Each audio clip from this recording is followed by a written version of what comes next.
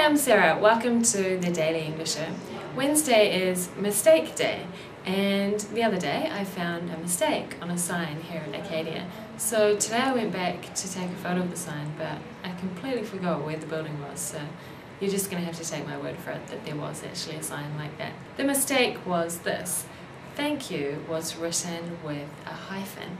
I thought it was pretty funny because I don't think I've ever seen it written with a hyphen before.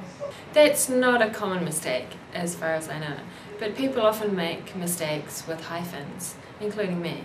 I don't think I've ever written thank you with a hyphen, but I've made other mistakes. On the Daily English Show once, I wrote no one with a hyphen. No one has no hyphen. Recently, I discovered something interesting about hyphens. I've been doing some work sub-editing for a magazine called Scene, which is made in Germany. So the writers are all German, and their English is excellent and their writing is good, but their first language is German, so sometimes they make some odd mistakes. Well, odd to me because I don't speak German, so sometimes I think, why on earth would you write something like that? And then I ask them and they say, oh, that's how it's written in German, so that's where the mistake comes from. So it's really interesting. And in German, they seem to use a lot of hyphens in places that we don't in English. So when I'm checking the writing, I come across a lot of random hyphens. Anyway, when should you use hyphens? Well, I'd recommend taking a look at the Wikipedia section on hyphens. They have some examples of usage there. And some very interesting things to note, like this: a definitive collection of hyphen rules does not exist. Therefore, the writer or editor should consult a manual of style or dictionary of his or her preference, particularly for the country in which he or she is writing. One example of hyphen use that depends on the country is co-worker. This is also from Wikipedia.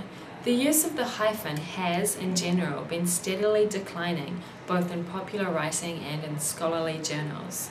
So whether or not you use a hyphen is sometimes just up to you. And if you're writing for an academic institution or a publication, then you should check what the style is. I tend not to use hyphens if there's no possible confusion, but sometimes there is a possibility of misunderstandings, so it's better to use a hyphen. For example, American football player.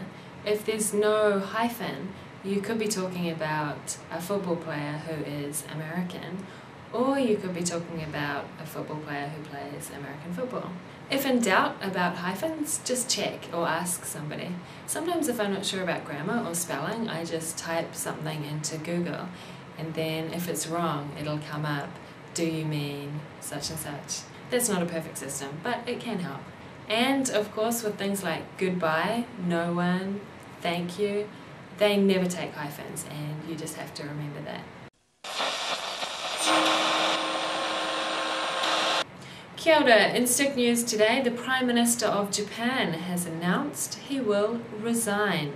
On the 26th of September 2006, Shinzo Abe became the Prime Minister of Japan. Now, less than a year later, he has decided to quit. Kyodo News quoted Abe as saying, "Under the current situation, it has become difficult for me to secure the people's support and trust to vigorously implement policies." The Chief Cabinet Secretary said that Abe's health was also a reason behind his resignation. The Liberal Democratic Party will now hold a party presidential election to replace Abe. Kyodo News says LDP Secretary-General Taro Aso is seen as a major contender. And that was Stick News for Wednesday, the 12th of September. Kia ora.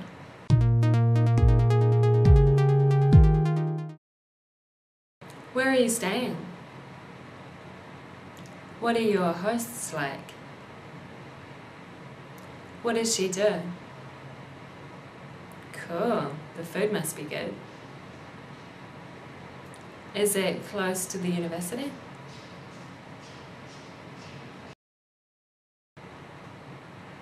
We're doing a homestay.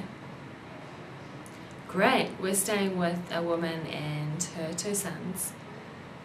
She's a yoga teacher and a chef. Yeah, it's awesome. It's like the perfect place to stay. She's really nice, amazing food, and the bedroom's massive. It's like twice the size of my entire apartment in Tokyo. Yeah, it's pretty close. It takes about 25 minutes door to door. That's without carrying stuff. If we're carrying equipment, it takes a bit longer.